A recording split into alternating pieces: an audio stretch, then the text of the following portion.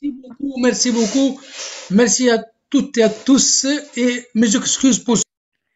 Thank you very much. I would like to thank everybody. Sorry for being a bit late. I look forward to this exchange that I hope will be fructose. UNIMED has been collaborating for years with Anna Lindh Foundation for intercultural dialogue, and also in March 2019 we signed a convention for cooperation in order to promote dialogue. This convention promotes research on intercultural issues. And also, Anna Lindh has created a research center for intercultural dialogue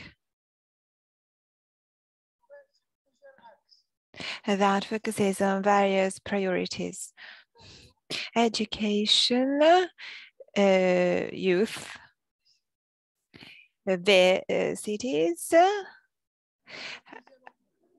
and then some other priorities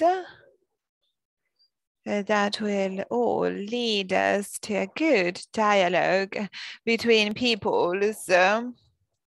This is something that UNIMED has always pursued. We believe that the dialogue among us is the best way to get closer and build solid relationships in the Mediterranean region. Since the creation of UNIMED 30 years ago, we've been working to establish this dialogue. That is why I am delighted today, together with my colleague Laurence, to speak with you and to exchange views with you and to see how we can collaborate on this subject. And now I think that I will start giving the floor to somebody else. I will start with Madam Saglam. Can you hear me? Actually, Professor Benessissa. Yes, we can hear you. I think we forgot to send you the most recent version of the program. First, we will listen to another speaker. So we'll instead give the floor to Madame Eleonora Insalaco from the Anna Lindh Foundation. Madame Eleonora, you have the floor. Thank you very much.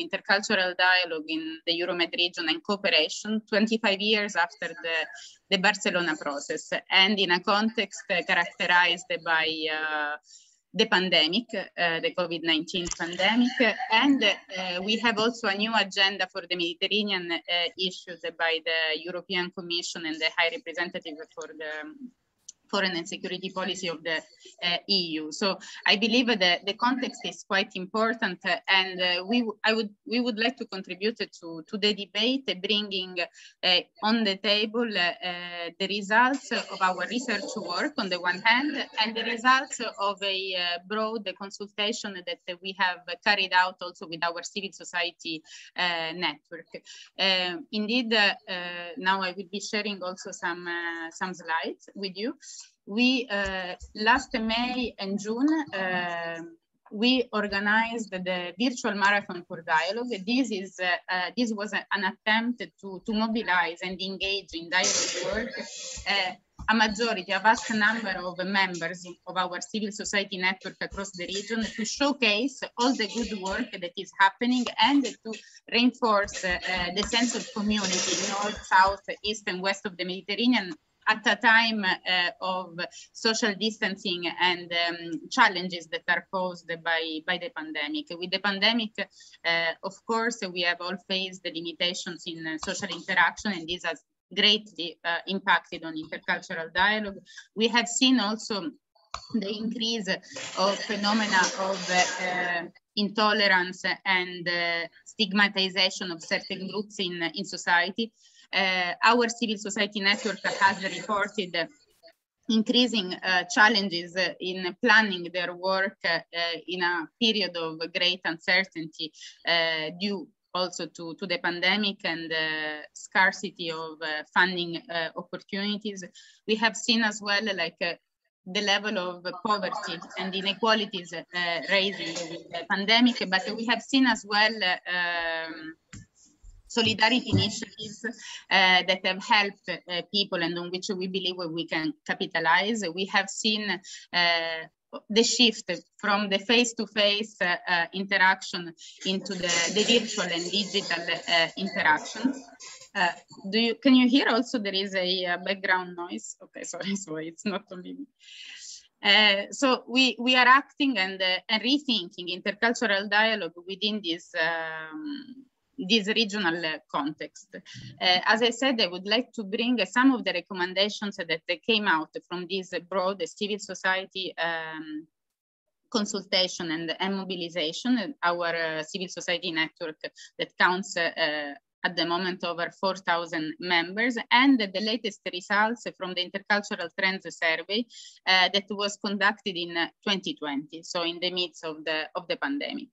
Our research work started over years ago, I think 13 years ago to be precise, and we have established an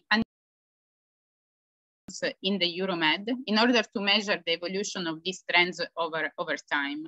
So the indicator measures the level of mutual interest, the level of cross-cultural interactions, which barriers are recognized for this interaction, what are main values and the mutual perceptions among the people of the region, what the people consider to be the most efficient dialogue measures, and eventually also what is the people's perception towards Euromed cooperation. So these are the basics of our intercultural indicator around which we gather empirical quantitative data and qualitative analysis by experts from all around the region. And here we have the opportunity today to listen to two of our great main authors for our latest research data, so Professor Calleria and Professor Saglam.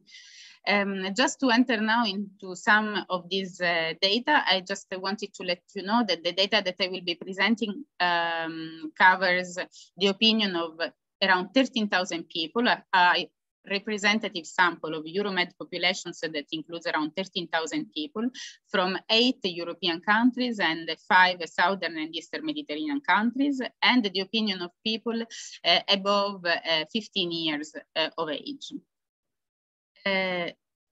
So one of the first recommendations that come from our civil society, let's say also consultation, is to invest and support young people as actors and drivers for dialogue. Also, our research is underlining the centrality of young people in tackling and preventing hate speech, cultural polarization and divides within society.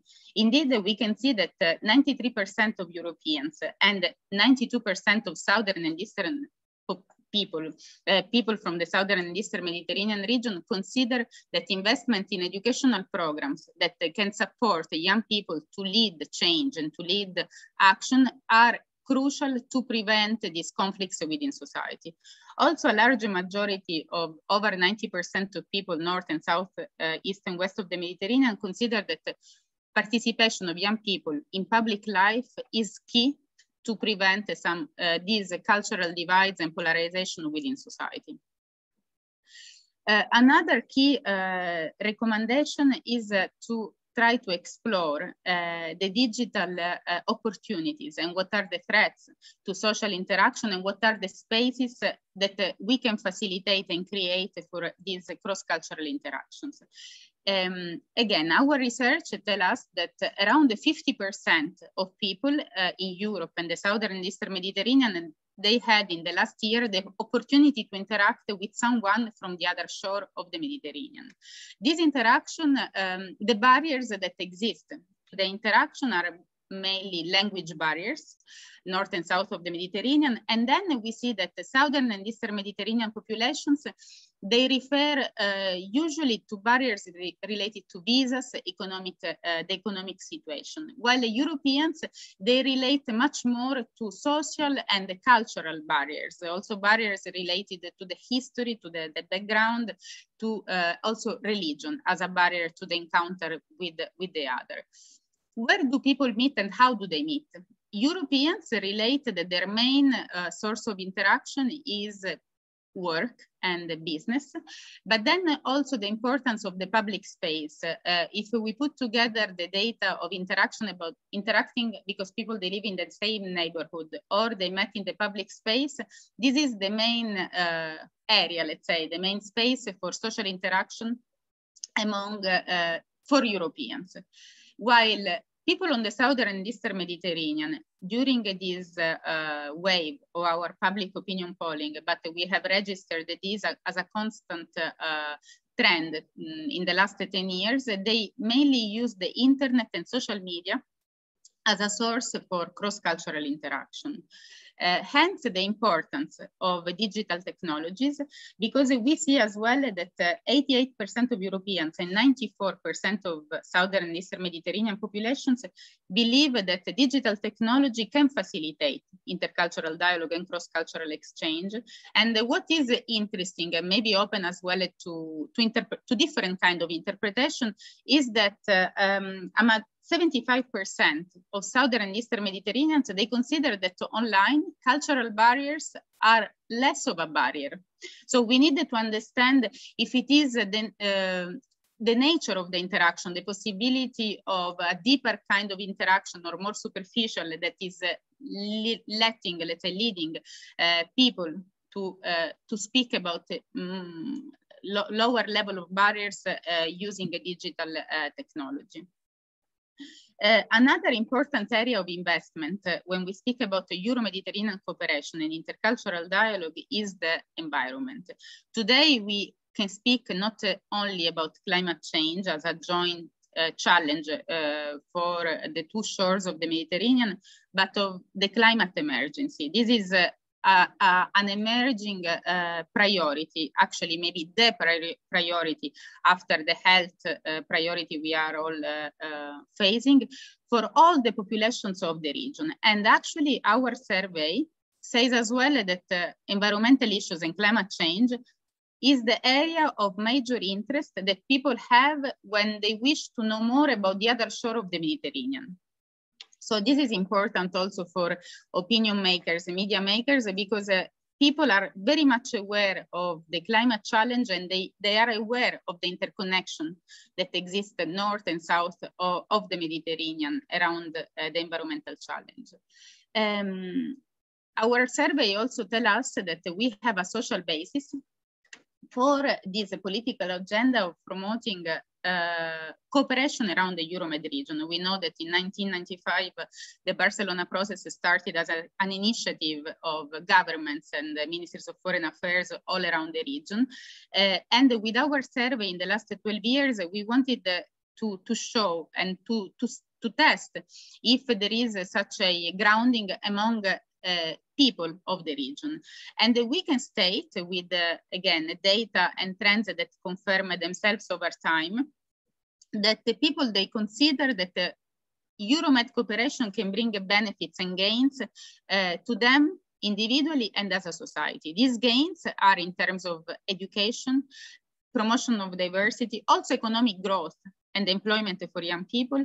And again, another important area is the solution of environmental challenges. So we can state confidently, at least based on this empirical data that we gathered, that there is a strong basis to pursue stronger ties between the two shores of the Mediterranean. For intercultural dialogue in the Euromed, of course, a priority is also to work on gender empowerment and the role of women in society.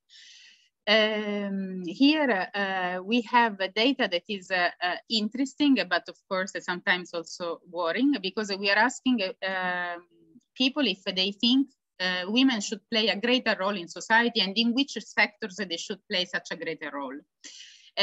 We see that there is a strong belief that women should be more active in the field of science and technology. We see that in the field as well of education, culture, and arts, 96% of Europeans and 93% of Southern and Eastern Mediterranean people would like to see an increased role of women. However, when we go at the bottom of our chart, we see that 80% of people on the Southern and Eastern shore of the Mediterranean, they wish for women a greater role in the family and in the house. Therefore, we need maybe to rethink on how to provide, to allow women to really be empowered and active, because we need for them to release resources and space in order to really fulfill what is the expectation in all other fields of life. In this regard, it is very important, and this is what we are trying to do also at the foundation, to have this systemic approach and the involvement always of men, because we need to speak about a cultural paradigm shift. I mean, when we speak about gender empowerment, not only about skills development for women. The last area that civil society at large, our partners are calling for all around the Euromed is the investment. It's working basically through partnerships, working, bringing together the grassroots and the governments, and trying to create as much as possible linkages, because the challenges we are all facing in our societies, they cannot be, let's say, tackled by single groups or sectors in society. Therefore, how to promote also better relations within our societies that become more and more multicultural? First of all, working with educational institutions. So this is #1 priority that is recognized all around the Mediterranean. So the school as the place to learn, to live together in diversity. But then the importance as well to work with local authorities and civil society. Here, the importance of local authorities is becoming more and more, let's say, important also in the program of the Anna Lindh Foundation, and we are developing a very important strand to encourage local authorities, on the one hand, to invest in policies and mechanisms to support initiatives at the local level, and of course, to facilitate the linkage between our civil society network and the local authorities. And the importance also of involving universities. Here it is to be underlined in this, let's say, dialogue at the local level. Arts and the multicultural events are also important spaces for interaction at the local and international level. And then the people are calling actually for the possibility of expressing cultural diversity in the public space. So not to restrict the cultural practices to the private sphere. This is like a call or a recognition for people north and south of the Mediterranean. I just wish to give you these hints for our debate. And of course, I know that our experts will go much more into the analysis of this data. So I thank you very much for your attention, and I'm here for the rest of the debate. Thank you. Thank you, Eleonora. Merci beaucoup pour cette présentation. Thank you very much for this presentation. Do you understand French? Your presentation was very rich. And you tackled issues of mobility, of environment, of culture, and digital technology. Clearly, we prefer to meet persons in person because clearly faces show a feeling, but so it's important to live together in diversity. 60% of people want to live in a diversified environment, because it is an enriching environment. Such environment can change the perception of the relationship with the other through various subjects. That is very important. So thank you very much for your presentation. That was very stimulating and light and very illuminating. Thank you very much.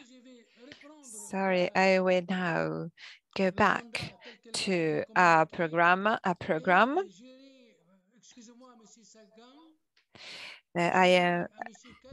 And now I will give the floor to Mr. Kalea. He teaches international relations in Malta. He focuses on the issue of safety, and also he is a professor at the University of Bonn. He has written various articles and books and various contributions, especially on international affairs and on media. His recent book focuses on such issues, and it is entitled Security Challenges in the Mediterranean, Mare Nostrum, and it was published in 2013. You have the floor, Mr. Kalea. Thank you very much. It's an honor and a privilege to be part of this distinguished exchange and of this dialogue, very much putting into practice what we're discussing, which is enhancing intercultural exchanges, ideas, and fostering a new agenda, a fresh agenda that builds upon the successes that have been achieved up to now, but also looks forward to what I immediately highlight from the survey, the Intercultural Survey Report, which is the extremely, and it's already been highlighted, but I will emphasize this, is the very rich, the very dynamic, and the very positive extent to which, despite the clear obstacles and another big word that I put in the introduction, the barriers that continue to separate us in the Mediterranean, it is quite clear that there is an incredible opportunity for us to be able to move forward and to implement an agenda which I believe already has been identified very eloquently and articulated very clearly by Eleonora.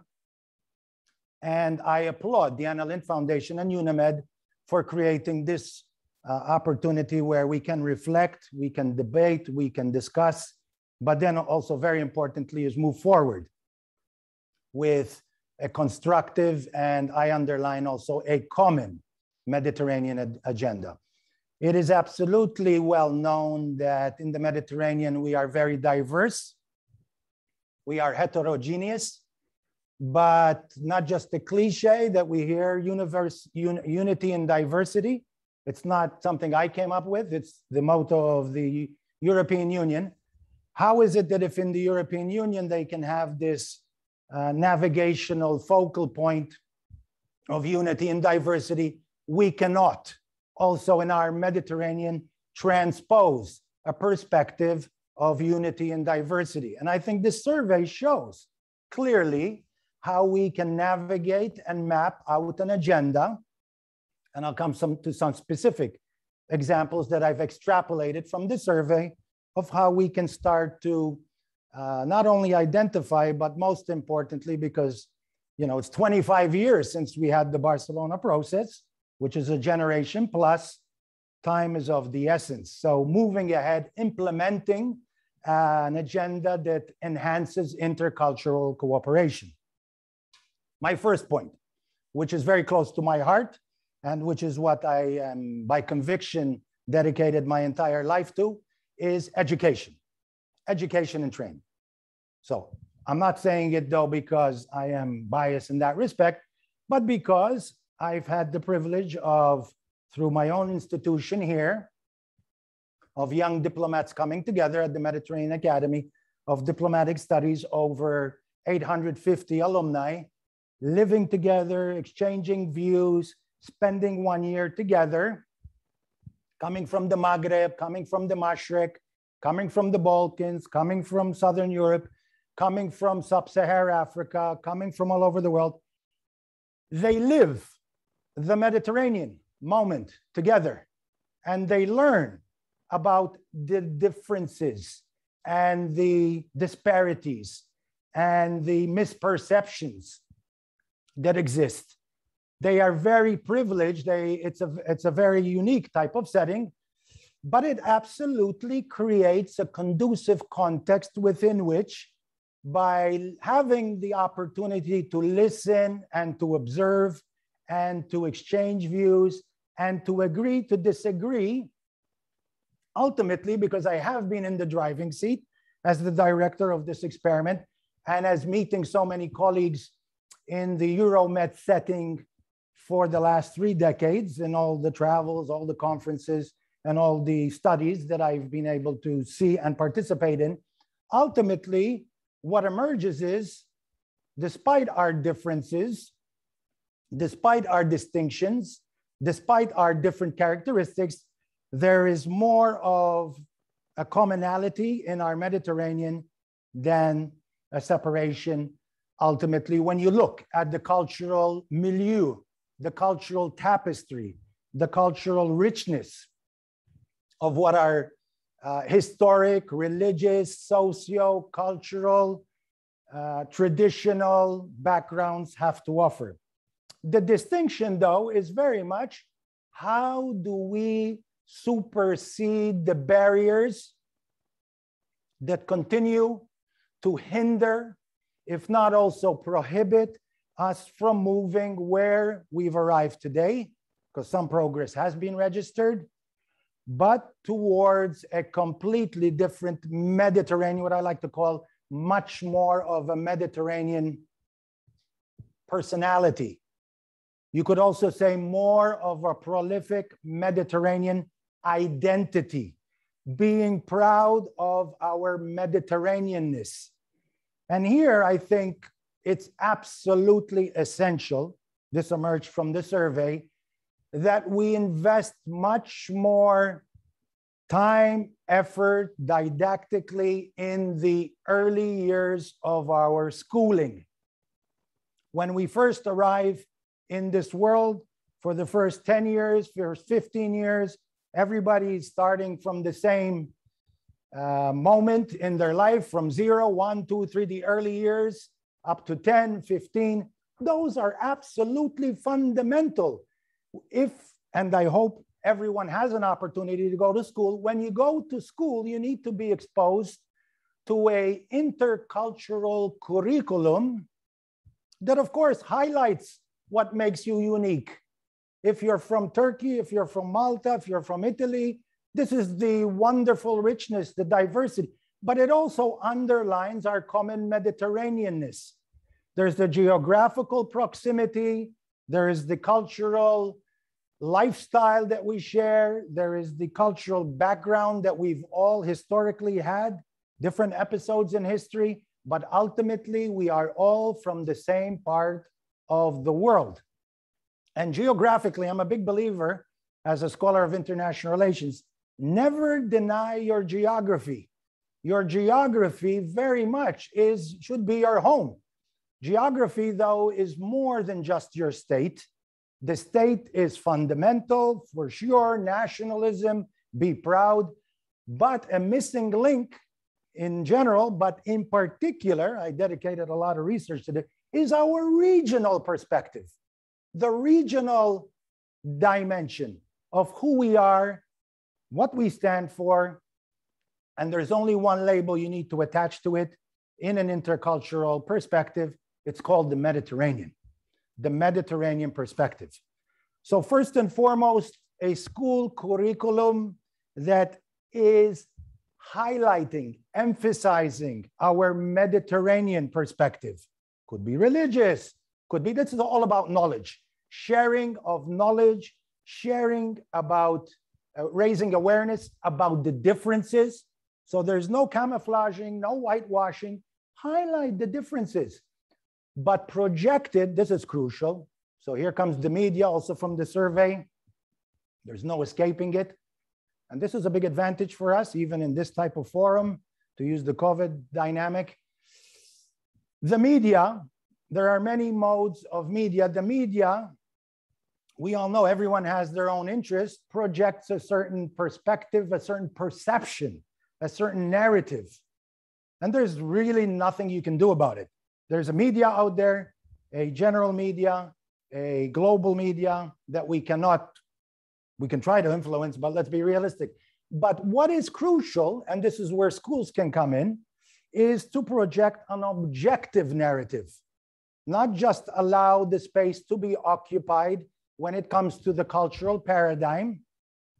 And in our Mediterranean, you know, this clash of civilizations, or paying only lip service to a dialogue of cultures. And no, let's put substance to it, and let's ourselves articulate a intercultural perspective of our Mediterranean that is objective, that is constructive, that is based on what? Is based on knowledge.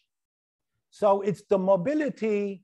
We tend to talk about the lack of mobility, the mobility of knowledge, sharing the common platform. And I think the Anna Lindh Foundation, UNIMED, this is the value added benefit through Young Mediterranean Voices. So through all the projects and through all the fora that you've already taken advantage of, what we need to do is precisely this type of activity, and more of it is to come and work together more collectively, so that our voice, if I can use that, our platform is even more vibrant and resonates even more, because we know that we're in competition. We're in competition with others that want to communicate a different narrative for whatever reason. And that's up to them. I'm not here to criticize or to tell you what you already know. Another key factor from the survey, which is absolutely fundamental, and again, UNIMED and the Anna Lindh Foundation have been championing this, but a lot more needs to be done. It needs to be a cornerstone of this new agenda, the next agenda, and the intercultural formula that we should be proposing is ensuring that civil society is the driver of this agenda. This emerged overwhelmingly in the survey. I mean, when you see 90+% wherever you go in the Mediterranean, claiming and agreeing and insisting that civil society drive, lead, take the agenda by the horns, take the bull by the horns, and are allowed to implement the agenda, I think you couldn't ask for a better outcome in such a survey. I didn't know how many people participated, 13,000 people. That's, wow, that's magic to my ears, because all of us know that we have those individuals in civil society, the bottom-up approach. Governments, of course, have their role to play. The private sector have their role to play. But ultimately, and this was in the Barcelona Declaration. For those of us, we all know the Barcelona Declaration. This was clearly highlighted in the Barcelona Declaration in the socio-cultural and human dimension, that the only way a partnership or a cooperative framework will be successful is if you have a policy of inclusion, meaning people to people. Governments can contribute, the political will, let me put it like this, the political will is absolutely crucial.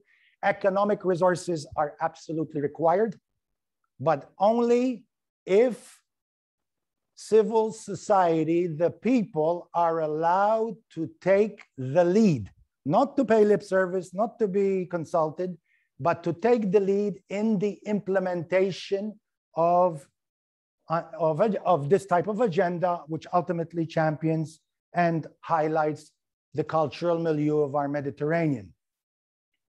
This, I think, has been one of the major deficits of our Euro-Mediterranean relationship since I've been living this moment in the last 25 years. I'm older than 25, but as a professional over the last 25 years, is being the inability to allow more space for civil society to implement, to be allowed to what I call ownership, or even you could say co-ownership of the agenda. Any initiative, including especially this intercultural type of initiative, will only be successful and sustainable if the people on the ground, the grassroots, are allowed to champion this initiative. So I took that as well from this survey. My final point is, of course, we are very much spoiled for choice, and everyone has a different focus, and that's correct. Some would focus on conflict, addressing the conflicts first in our Mediterranean. Some would argue we should address climate change first. So the term is prioritize. What I see in this survey is, yes, let's approach the diverse challenges. I call them security challenges in a very loose type of definition. But if you want to have a catalyst in addressing the multitude of security challenges, focus on what we have in common. And the commonality might not sound like a very, inspirational reference, because there's a tendency to not appreciate what we're referring to. But cultural, when we refer to our cultural specificities, we're talking about who we are as a people. And if you don't have the people subscribing to any initiative, the higher politics, the specific type of political agenda with climate change, of course, they're all important. Migration, terrorism, you name it, every type of challenge you want to highlight, and we have them all in our I think what has really been lacking, and this is where I finally, in conclusion, applaud this type of undertaking, is a return to the basics. It was a third chapter in the declaration, the emergence of Anna Lindh in 2004, and ever since has allowed for an amplification of this agenda and the tremendous networks. But now this needs to be at the heart of the new, what I call the new agenda of Euro-Mediterranean relations, putting on a par, let me throw a provocative statement out there, just as we have programs everywhere of European studies, we should also have, and that includes political support, will, and economic funding from anywhere, including the European Union. We should also have on a par Euro-Mediterranean studies. We have European studies, European study programs everywhere, including my university here. Chairs, the equivalent over the next decade should take place. Euro-Mediterranean studies programs in all of our institutions with chairs, with academic programs, influencing school curricula, always through the national authorities. No one is bypassing anyone. This is how you capacity build in a systematic, orchestrated, focused, clear-cut, coherent manner to make a difference. Because by doing that, you will be already imparting, which we distinguished professors and learned individuals already know, with the younger generation. It is only by instilling this perspective in the younger generation, the common platform that exists, and the pride we should have, and I know we have, once we're exposed to, when it comes to our Mediterraneanists. I'm as proud, I'm even prepared to say I won't say I'm prouder of my Mediterraneanness, more proud than my Europeanness, but I certainly put it on a par. Others should also have this opportunity, regardless of whether I come from the European side of the European Union, the Arab side of the European Union, of the Mediterranean rather. It doesn't make a difference. There's only one Mediterranean, and it is our Mediterranean. Thank you very much for the opportunity. Thank you a lot for this reflection and communication. And you are right to insist what we have in common to share in Mediterranean. What we share knowledge and we share value. You are right. We have to conciliate diversity and unity. Diversity without unity, unity without diversity it is not a good choice.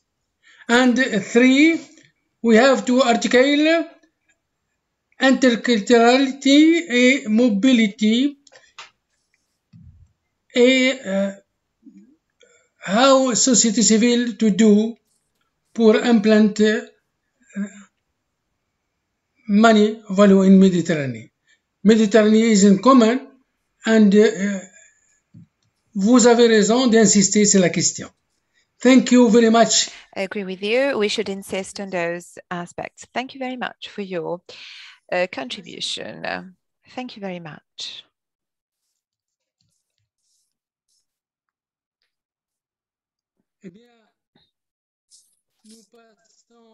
We now give the floor to the next speaker.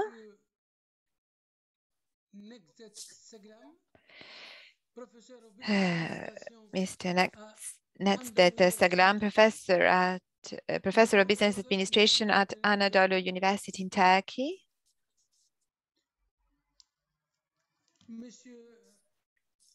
So, Mr. Saglam, you have the floor.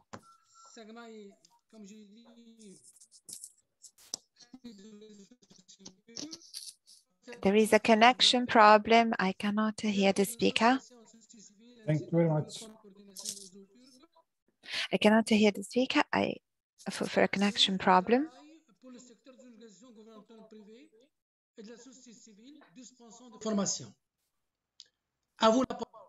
You have the floor.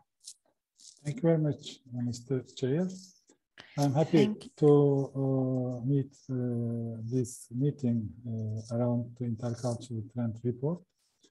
I'm happy to meet all colleagues from Italy and other countries.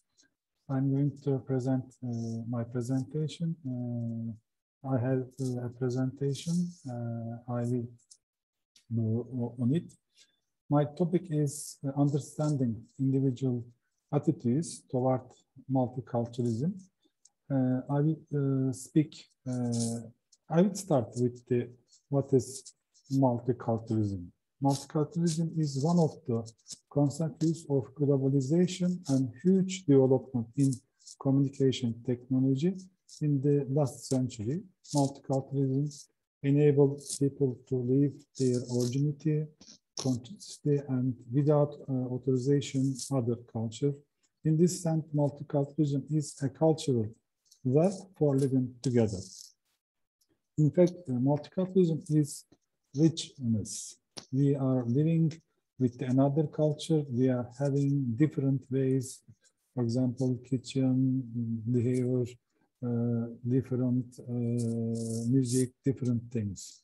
In fact, different cultures which have historically been forced in the coexistence in a social context for various reasons have generally created different culture and political structure.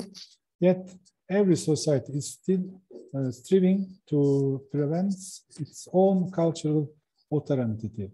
I'm going to talk about the report Eleonora presented and our colleague from Italy presented about the report. This report conducted by Anna Lindh Foundation with the Ipsos group.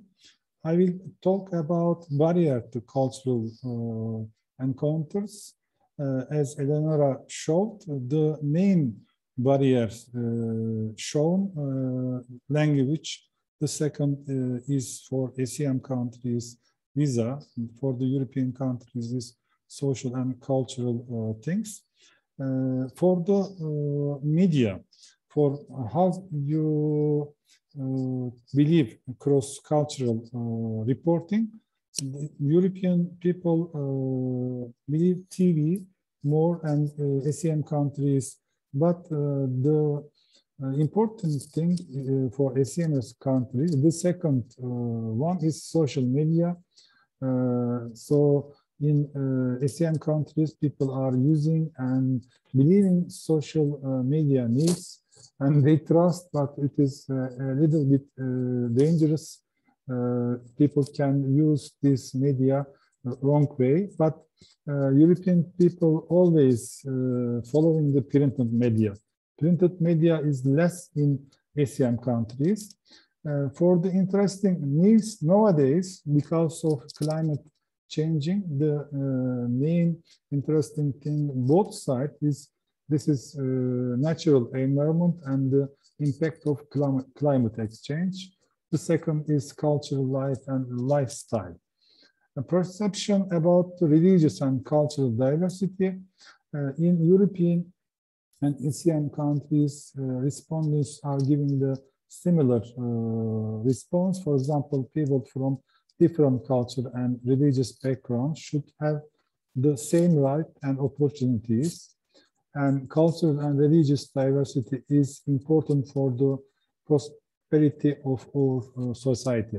More or less, both sides accept the same. For the cultural diversity and tolerance, they asked about do you mind having a person from different cultural background as a work colleague? European people says 84% doesn't matter, and ASEAN is 78%. But about the children going to the same school with the others, European says 78 is don't mind, but ASEAN countries is 60 only. Cultural diversity and tolerance. When you go to South, don't mind. For example, Ireland is 92, but if your children go to school with a different cultural background, they don't care. But if you go to Morocco, Romania, Czech Republic, Jordan, for example, only 40%. If one of your close relatives were to marry someone different culture, civilian people doesn't care. But if you go to Algeria, Romania, Jordan, Czech Republic, the respondents is less than European. Living together in multicultural environment, action that can help the people live together to ensure that schools are places where children learn how they live in diversity.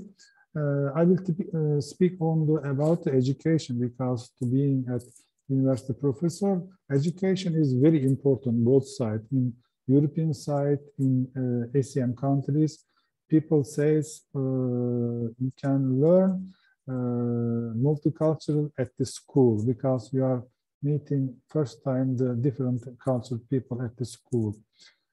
Taking polarization and hate speech measure to prevent and deal with the conflict and radicalization. Also, it comes again, education is the first choice, the second and the other continue. The surveys show education is very important. Gain from Euromed cooperation, and for example, ASEAN countries says education and training very important. 78% of people say this is important. Recognition of other cultures or cultural diversity for the ASEAN countries higher than European countries. Economic and employment is important because of unemployment and because of poor leave. People are migrating from Africa to Europe. This is another thing. I'm approaching multiculturalism with a framework of learning that says that learning to live together is vital to a fulfilled life, and that in our global society, living together in vitally entitled multiculturalism. For identifying generous stage of the learning, we say this is learning to know, learning to do, learning to live together, learning to be. For identifying, for example, there is 6 major attitudinal step. There is hierarchical edited like Maslow human needs: inform, instruct, tolerate, respect, accept, embrace, and celebrate is important for multiculturalism and accepting other people. There are many barriers for multiculturalism. but I will not talk about more things. For example, disabilities is very important barrier for the multiculturalism, health problem, and also education and training system is a barrier because many people doesn't reach the education for the literacy in many countries. People doesn't read and write, so it is there are many problems like marrying very young age, etc. That's why this is a barrier to multiculturalism. Cultural differences is also a barrier, while cultural differences may be perceived and barrier by people any background. They can particularly affect people with fewer opportunities.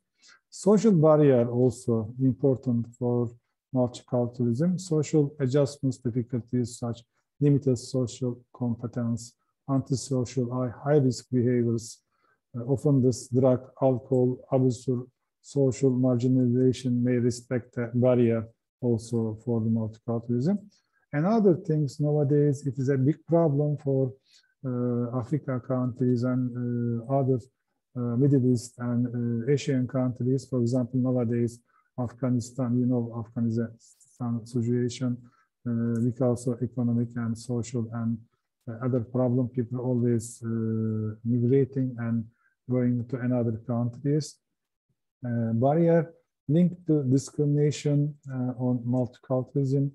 There is also geographical barriers. Environment and fight against the climate change. Nowadays, environment and climate action are key priorities now and in future. The new growth strategy and recognize the key role of school, training, institution, and universities to engage with the public, parents, and wider community on changes need the successful transaction to be climate in future.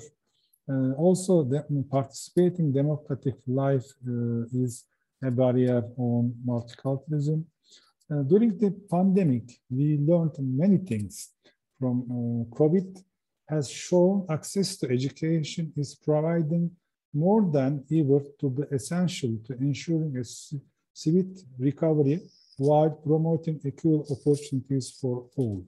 As a part of this recovery process, we should make program take its inclusive dimension to a new horizon by supporting opportunities for personal, social, educational, and professional development of people in Euromed and beyond, with an aim of leaving no one behind. Digital transformation during the pandemic time getting important because digitalization is important. You can reach everything with the digital ecosystem. We should organize digital teaching for the people. For the future, there are some priorities. Myself in Euro-Mediterranean area, previous speaker said Mediterranean is our common future. I believe Mediterranean is common future. We are the same boat. We should organize and we should do many things for our next generation. Furthermore, developing skills, digital skills and competence and skill in forward-looking fields such as combating climate change, clean energy, artificial intelligence, robotic, big data analysis, etc., is essential for Euromed future sustainable growth and cohesion. Investing in knowledge, skill, and competence will benefit individual, institution, organization, and society as well by contributing to sustainable growth and ensuring equity, prosperity, and social inclusion in Euromed region. In the line of Euromed priorities in making sustainable its economy, projects should be designed in a eco-friendly manner and should incorporate green practice in all facets. Organizational participation involved should have an environment-friendly approach when designing their project, will be encouraged and then discuss the learn and environmental issues, make them think about what can be done at their level and help them come up with alternative, greener way of implementing their activities. Supporting and facilitating the transnational and international cooperation between civil society organizations in field of education, training, youth, and sport is essential, empowering people with more key competence, reducing early school leaving, and recognizing competence accurate through formal, informal, and non-formal education. Education and training, youth, and sport are key areas that support citizens in their personal and professional development. High quality, inclusive education and training ultimately equip young people and participants of all ages with the qualification and skill needed for their meaningful participating in democratic society, intercultural understanding, and successful translation in labor market. In fact, the report shows many things for us. We learned many things from the report, and we should organize many things in Mediterranean area. As I mentioned before, we should invest for the training and education system. For my idea, we should organize a Erasmus Plus program in civil society organization in Anna Lindh Foundation, and we will support young exchange. It will affect the multiculturalism and cultural exchange. I'm supporting this kind of idea. This is innovative idea. Thank you very much for listening for me.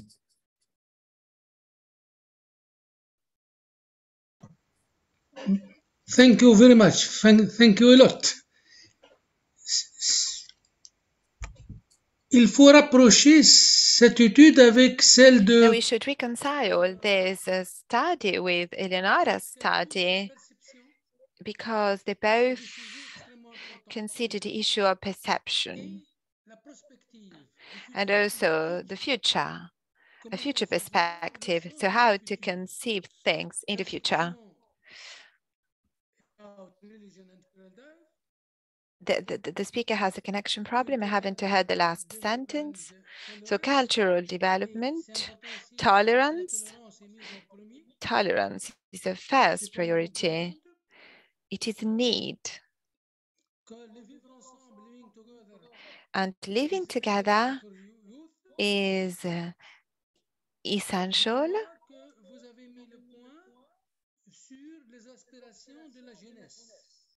Have you also considered the issue of youth? How do the young people perceive themselves in this digital world, in the world of COVID, in the world of digitalization, in the world that is always changing? I am open to the idea according to which people choose tolerance as a first priority and celebrity as the last priority, which means that we want to live in a different world. We want to get closer to the other, and we want other values for the Mediterranean region.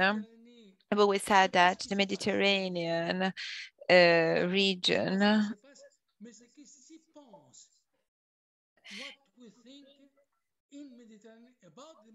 is based on what we think of the Mediterranean region.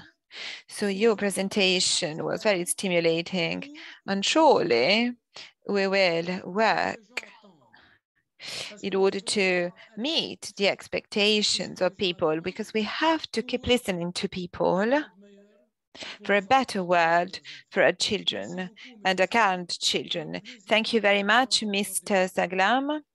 It was a pleasure to listen to you. I will now give the floor to Mr. Antonio Chavez Rendon. He teaches Arab philology at the University of Cardiff.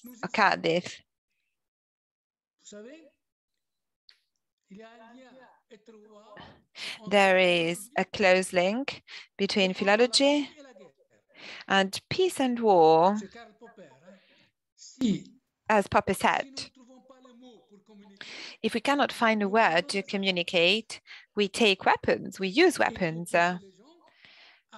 So we need to push people to communicate more and to use more peaceful words in a language. You work on issues of migration, international cooperation, and you're an expert of administrative management in NGO and non-profitable organizations. You have collaborated and you contributed to launching the Spanish Cultural Center in Marrakesh. Also, you are the head of strategic planning and programs at the Tres Culturas Foundation.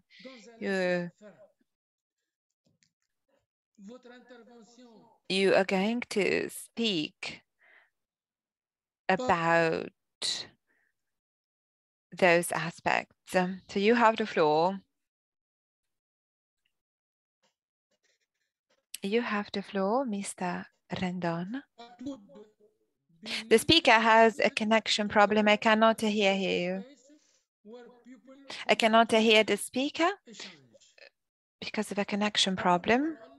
So you have the floor, Mr. Chavez. Good morning, everybody.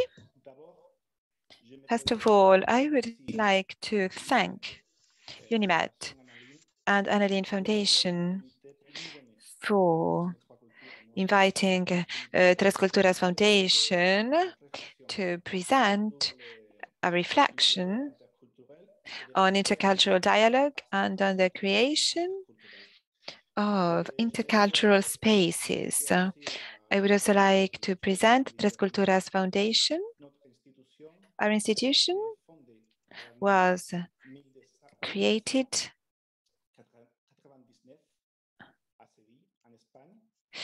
in 1997 in Sevilla, in Spain, by Moroccan government and by Andalusia government in Spain. And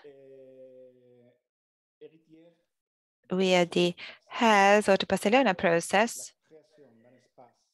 that proposed the creation of a space for exchange between the north and the south of the Mediterranean. And since that year, we've been working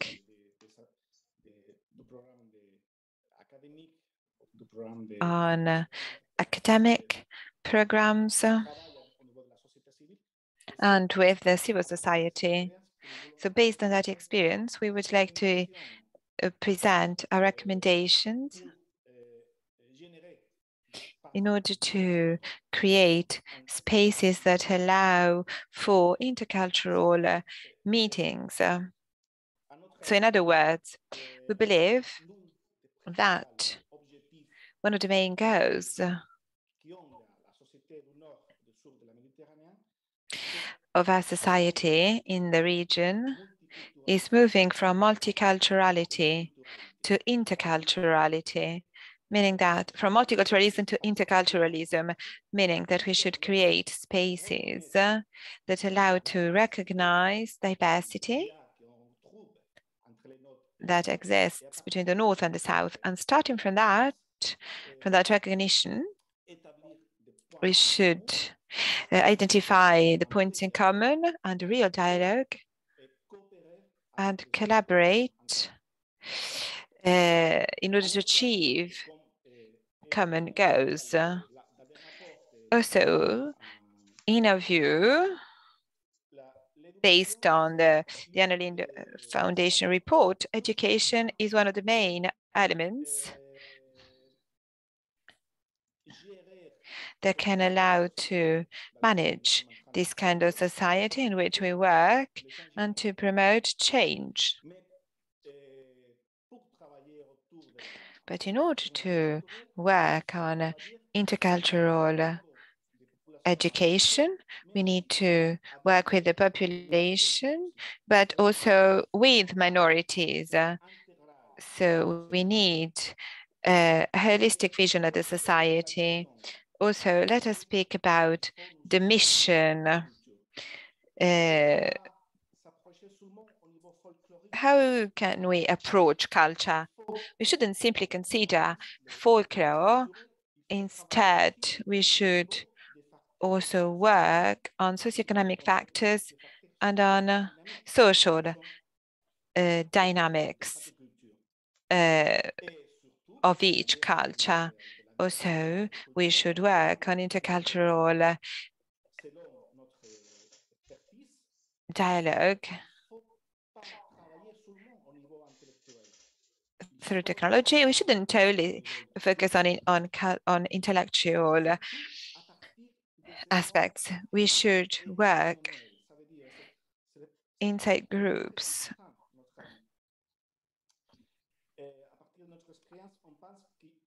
So we believe that in order to work on culture, we need to feel culture and feel diversity. We need to reflect on cultural diversity. So with that kind of reflection, we need to take action and generate these spaces for intercultural meeting. So in order to create these kind of spaces for intercultural dialogue, we need 5 elements. First of all, we should establish a common code in order to promote communication. We should also promote the knowledge of the culture of the other, but also we need to know well our own culture in order to provide explications on the elements of our specific cultures. Fourth, in our view, we should work to erase biases and prejudice. We should avoid a biased vision that does not match up with the real values of the culture of the other. And finally, one of the elements that can promote this intercultural dialogue space is being able to empathize, to put ourselves in the shoes of the others and get to know his hopes, his cultural values in order to increase solidarity towards the other, in order to favor interaction between majority groups and minorities. In our view, we should favor also the participation of groups in the decision-making process in this kind of dialogue. And also, we need to prioritize spaces that allow to meet the others. So the main goal of our work for intercultural dialogues is that of working among people. Then there is another element that the Intercultural Foundation has focused on: how to tackle intercultural conflicts, clashes. In our view, those clashes should be considered as a positive element. First of all, cultures are different, meaning that there are different perceptions of reality. But We need to allow each culture to express its way to look at culture. So we shouldn't simply avoid clashes and conflicts. We need to manage them instead, meaning that we must work together with different groups through dialogue, words, through the recognition of diversity in order to receive the different ideas of the different cultures, the different ways to express the reality in the different cultures. This means that we want to solve conflicts instead of putting an end to them, because clashes exist, but we need to manage them. Clashes are a complex element, and there are different elements that explain those clashes. So we need to approach the clash, the conflict, and then we need to manage them well. So at the end of the day, we must have a positive and creative perspective on those conflicts as an opportunity to advance in the intercultural dialogue. So to conclude, in order to work on intercultural dialogue and education, we need clearly to work with majority groups and with minorities, but most importantly, we should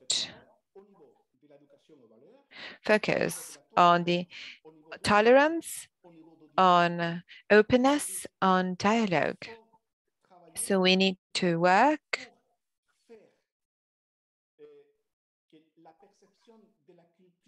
in order to change the perception of the other so that it can be perceived as an opportunity to know the other, as a window that allows us to look out on this new reality.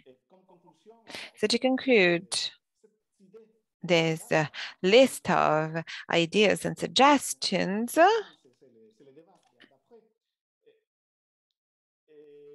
I would like to say that we, the members of the civil society, we should work in order to live together, and the future of Europe and the future of the southern countries is very much linked to living together. So the real wealth is the fact that we can live together, but we need to manage this wealth and we need to defend this wealth. Thank you very much for your attention. I am available to answer questions. Thank you very much. Thank you very much for this beautiful presentation on living together. I will list the main points. Your foundation was founded in 1997 and its name is Tres Culturas, thanks to the initiative of 3 countries, and it is the hero of the Barcelona process. It analyzes the exchanges and relationships between the North and the South, with the education institutions, but also with the civil society. It is a space for intercultural dialogue. It said that we should move from multiculturalism to interculturalism. I would like you to explain better that aspect. Also, is that the recognition goes through dialogue and we must collaborate. And also you identified a priority, that is education. because in order to conceive this new society, we need education, and also education can promote a change in the society. That is why you want to have a dialogue with the majority groups and with the minorities, which is a fantastic option. Also, you said that we should analyze socioeconomic factors, and also you think that we should work with groups based on emotional aspects. Also, I think that this is an innovative aspect because we tend to neglect a bit the emotional aspects. And there is instead a Cartesian supremacy. But reason without emotions is blind, as Kant said. Concepts are intuitions, but they shouldn't be blind. We need concepts, but we also need intuition that is linked to feelings. So this reflection based on feelings, and here I would like to add something, because as you know Adam Smith. Before being an economist, he was a professor of moral in Glasgow, and he wrote a book on the theory of moral feelings. It was 1,000 pages in which he explained why we feel empathy for the other. You use the same word. We always want to put ourselves in the shoes of the other. We want to feel what the other feels. At the time, we want to even share the pain of the other. This emotional exchange is fundamental for human societies. There is the element of peace that is at the core of the human existence. So all those elements tend to change perception or culture of the others and of ourselves. There are points in common, there are differences, there can be clashes, conflicts, and clashes could be an opportunity if they are well managed, if they are well oriented, if they become productive for a more peaceful society. And you are right there, because at times there are clashes, but not for the right reasons. Those are clashes that cause other clashes. At the times we wonder why they happen. Thank you very much, because you open the door to a possibility to rethink our own convictions in order to be able to really live together, which is something dynamic. It is not static. It requires a participation and poiesis. And we need to analyze our efforts in order to be able to live together peacefully, democratically, and in freedom, because culture without freedom is nothing. And a culture without commitment is nothing. As Sartre stated, we should always be committed for a good cause, and that good cause is living together. Thank you very much for giving me this opportunity to reflect with you on the contribution of Tres Culturas Foundation. So now the debate is open to everybody.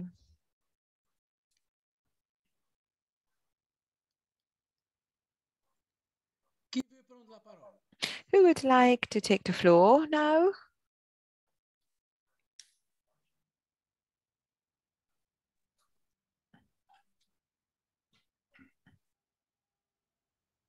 Avez-vous de commentaires à faire? Would you like to make comments on what the other said? If I may. Yeah, bien sûr. Firstly, I would like to thank my colleagues because it's been a very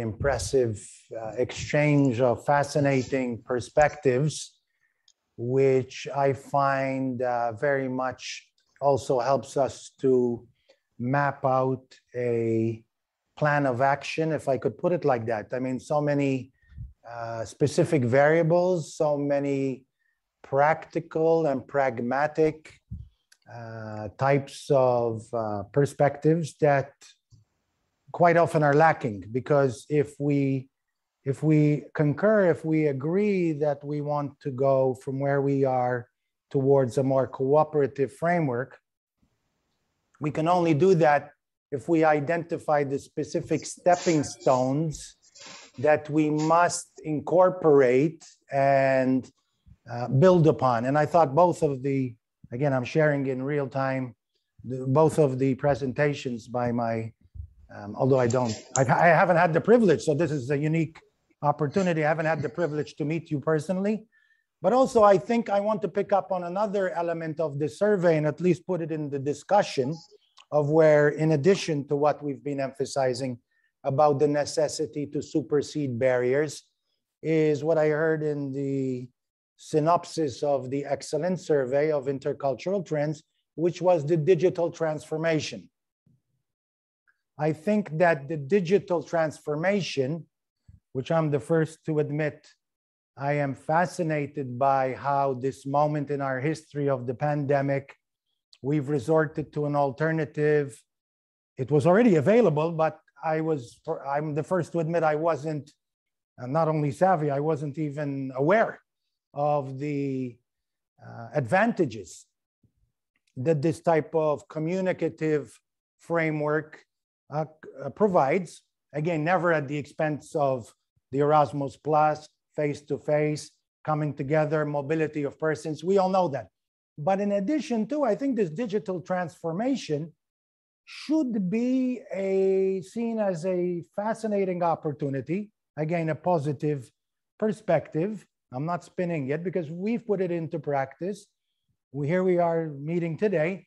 And I think we can reach, ultimately, if we're talking of intercultural paradigm shift in our Mediterranean, the digital transformation is the key. Il-Muftiq in Maltese, maybe in Arabic. It's the key. It's a sort of passport that will allow us to take leaps and bounds forward that maybe we didn't appreciate. I'll speak for myself. I didn't appreciate enough. I'd like to be able for everybody to fly everywhere and have scholarships and open 100 universities and programs. And we should encourage that.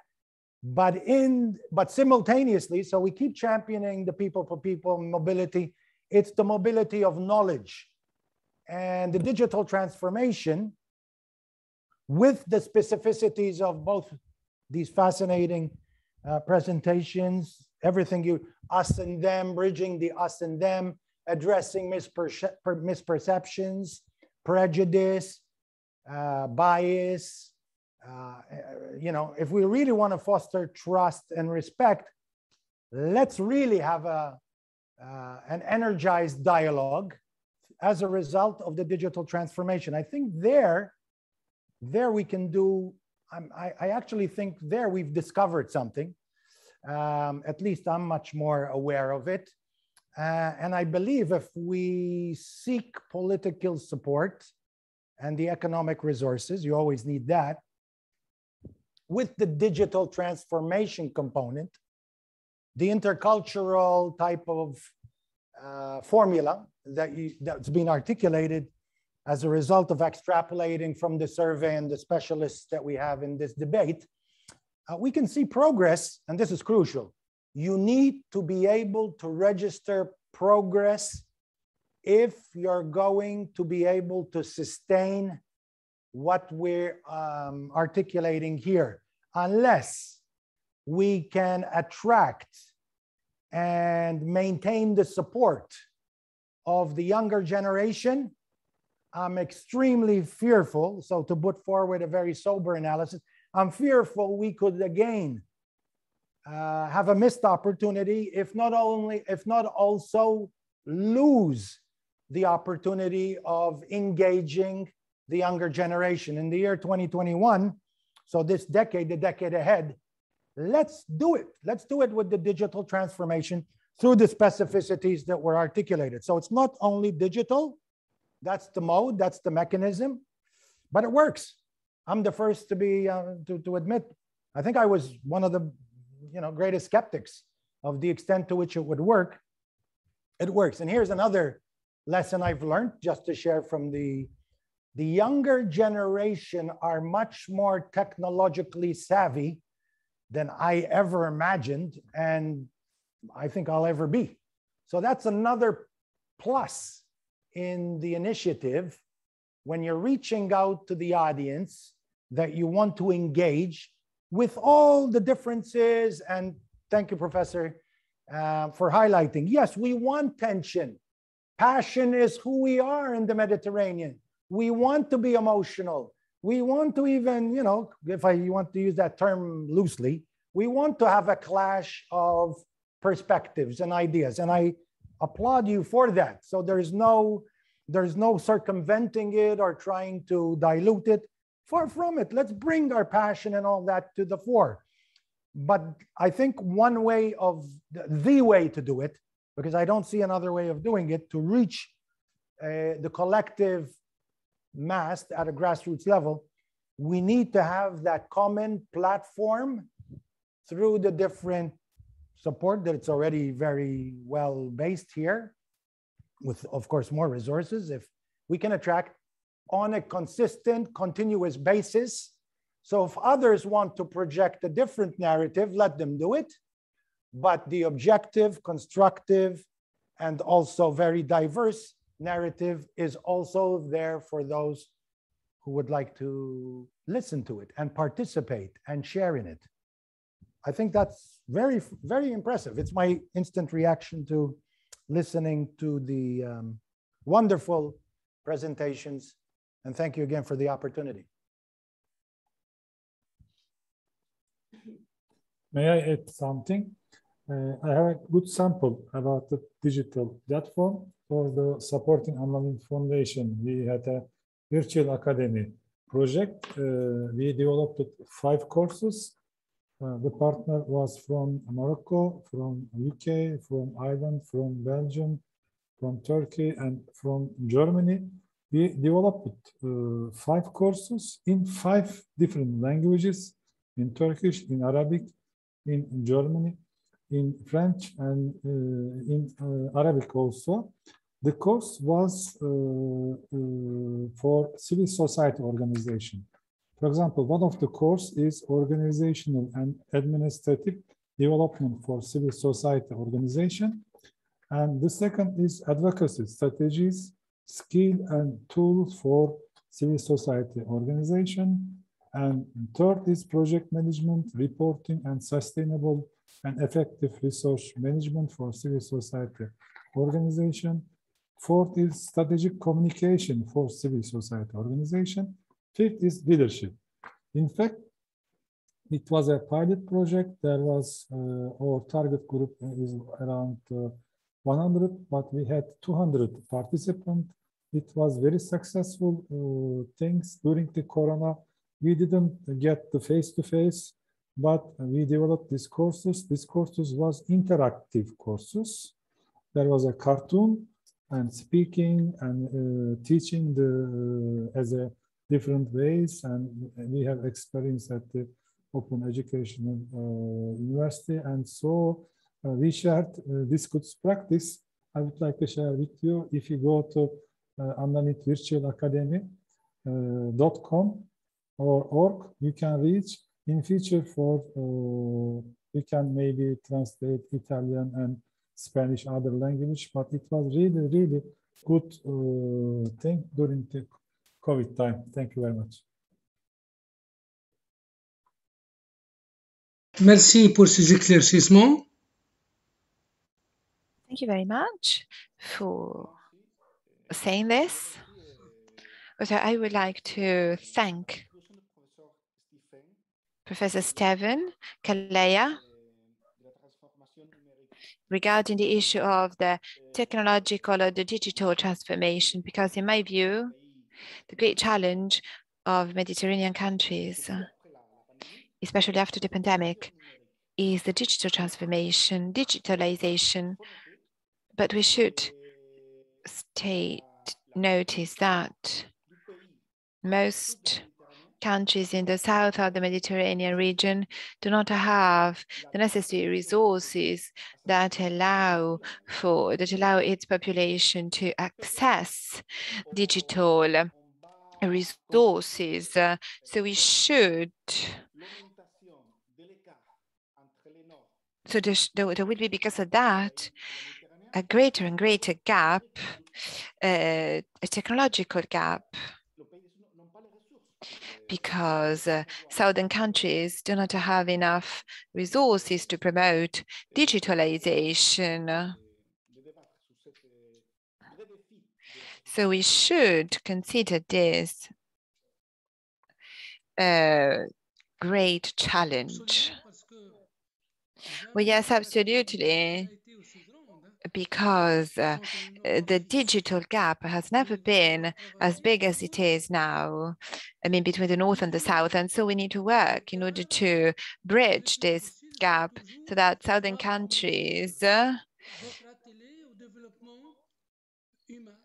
can be able to participate in the digital transformation at the international level. The digital revolution is not an option. It is an obligation. It is a must. And we need more and more sophisticated techniques and technologies that are very expensive. And I fear, I mean, I agree with you, Mr. Chavez, I fear that the gap will be greater and greater over time if we do not have a Marshall Plan to bridge this gap. So it is a wealthy's responsibility to tackle this.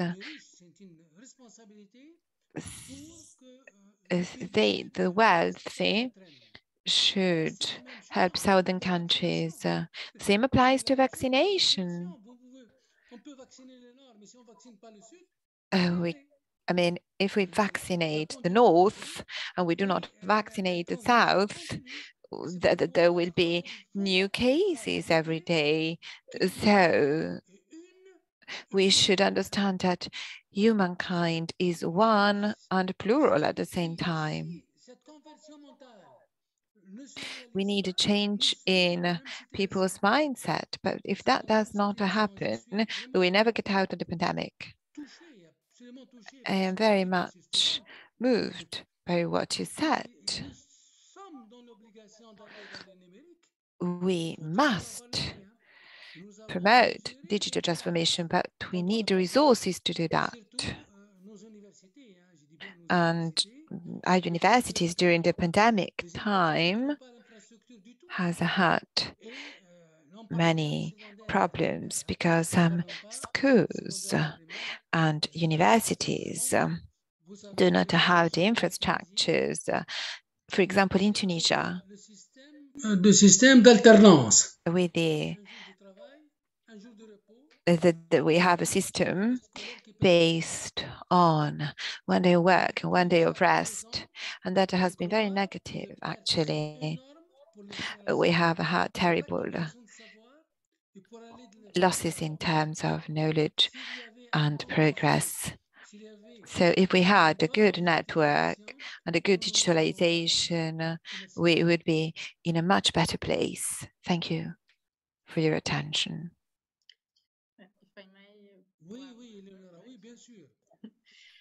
Nous avons encore 12 minutes. Yes, we still have 12 minutes.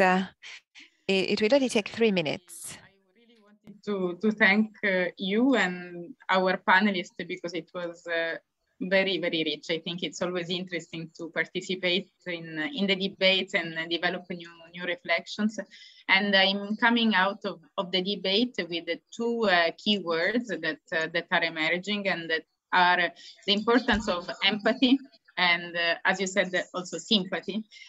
And learning. These, I believe, are two fundamental steps and attitudes for making the shift from the intercultural to the from the multicultural to the intercultural reality that also Antonio Chavez was underlining as a fundamental as a development for our societies. And I believe that also the COVID pandemic as a shared challenge for humanity is helping, has helped in the tragedy that of course it has caused, also for people all around the world and in the Euromed to feel this sense of connection, of interdependence. As you are saying, the vaccination to be administered only among Europeans means nothing, and the people are becoming more and more aware of the importance of thinking of other countries and the reality in other countries, how much this can affect our own reality. So we can say that despite the harsh reality that COVID-19 posed to all of us, it also helped somehow to create this feeling of belonging to a join to one humanity, and that we need absolutely solidarity for our survival.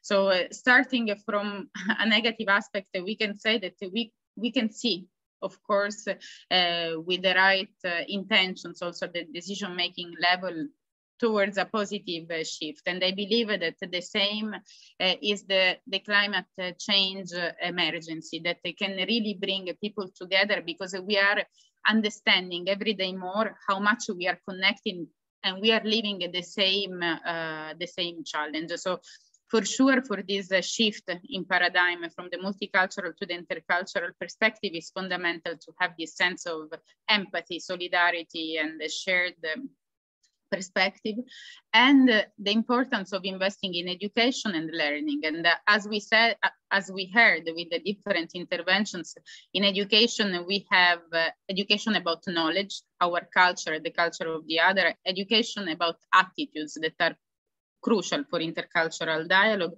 and education that can be done with different instruments. So we have the traditional way of face-to-face that we never have to forget, of course. We have also what Professor Kalea was giving as an example, the full immersion into another environment. So with these joint courses, and when students have the possibility to spend periods of time elsewhere, and I would say to enlarge also these mobility schemes, not only to students, but to civil society, to different groups in society, because by living in another country, like to have a long-term residencies, we are really exposed to the other person's culture. And to conclude on what all the speakers underlined, the importance of the digital tools. I mean, we have been made aware, again, during the pandemic of these tools. Some of us were more resistant, but there is a great potential also for inclusion, because many people, they didn't have the privilege, even before the pandemic, to travel, to participate for economic reasons, visa restrictions. And so the digital world is allowing more people to participate.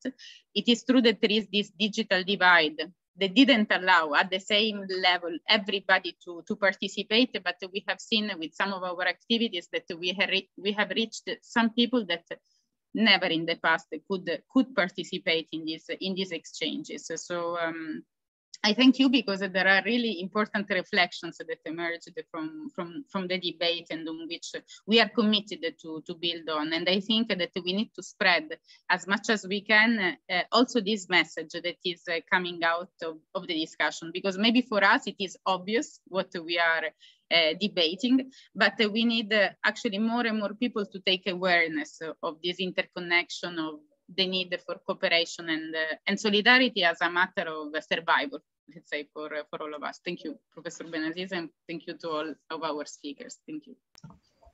Thank you. Professeur Benazissa, moi je voudrais juste ajouter quelque chose sur justement I would like to add something regarding digitalization, just to inform the participants.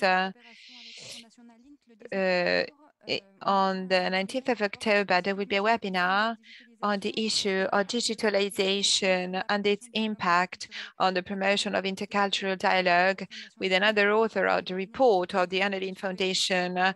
It is organized with a sub-network on e-learning and communication. So I was listening to our speakers and I thought this.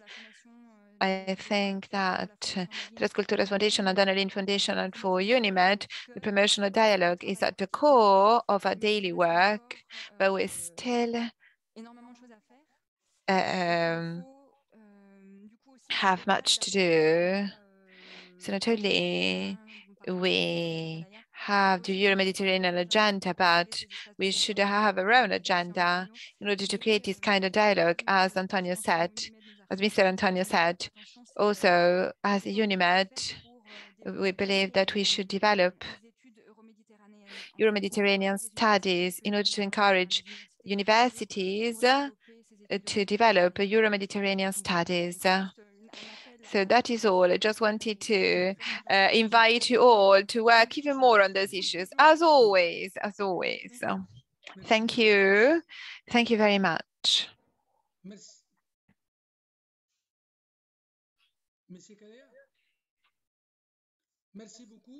Thank you very much, Mr. Kalaya. Thank you very much. And it's been, thank you to everyone. And I look forward to keeping in contact and to following up on this very dynamic agenda that we've been discussing. It's been a great pleasure, and I look forward, if anybody's able to travel to Malta, but even if you're not, there's always the digital connect waiting. So thank you. Thank you to UNIMED. Thank you, Secretary General. And thank you to Anna Lindh Foundation for this wonderful moment, which we look forward to continuing. Merci, merci beaucoup, merci beaucoup. Thank you very much. Thank you very much. Thank you. Thank you, Professor Benazissa.